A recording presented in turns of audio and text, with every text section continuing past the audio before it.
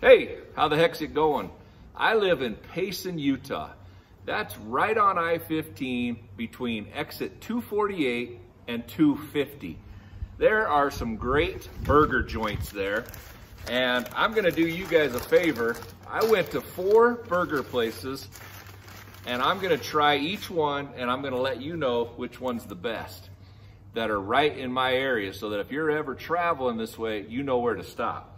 One of my favorite, now you know I'm on a diet, so I'm just gonna have a bite of each one. I'm not gonna go crazy today.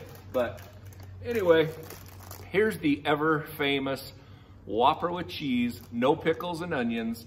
Costs $5.40 at Burger King, of course. Let's try that. Burger King is right next to my high school, so I go here all the time. I love Burger King, man. I don't know why. People can't stand it, but I love it. All right, right there in Salem, which is a little bit east of us in Payson, there's a little joint called Stan's Drive-In. This one costs $5.10.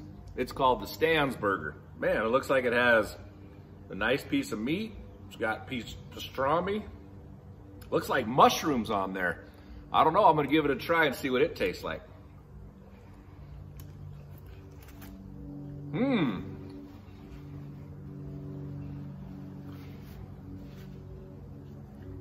That is not a bad burger. I don't know if I care for the lettuce on it too much, but that is a good tasting burger. I'm gonna rank them here in a minute. The next place is called Daley Freez. The cool thing about Daley Freez, it costs $8.65, but it comes with fries. Look at this, okay? It's this one. Fries aren't too bad looking. I won't eat those because I'm on my diet, but look at this. This is called the Big Steve Burger. Barbecue sauce, bacon, onion ring, tomatoes. Let's give this a big old bite and try it.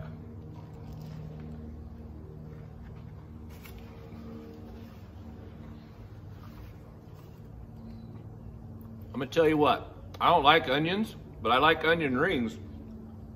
Man, that is a good burger. The Big Steve at Daley Freez in Payson. It was $8.65, but like I said, you get fries with it. Final one is at Polar Queen in Payson. It costs $7.02, and you get fries. These are real hand-cut tomato fries. They're better than most of these, okay? But this is a super cheeseburger, one of the most popular burgers. Let's see what it tastes like.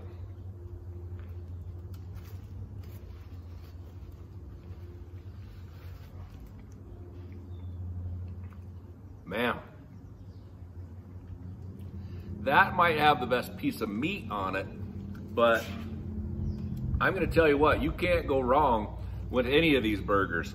I'd probably have to go for the Big Steve first, probably the super cheese, then the Stan's, then of course the Whopper. But I still love all 4. You're not gonna go wrong if you're traveling up in this area to stop in any of them and have you a nice burger. Until next time, yours in baseball. See ya.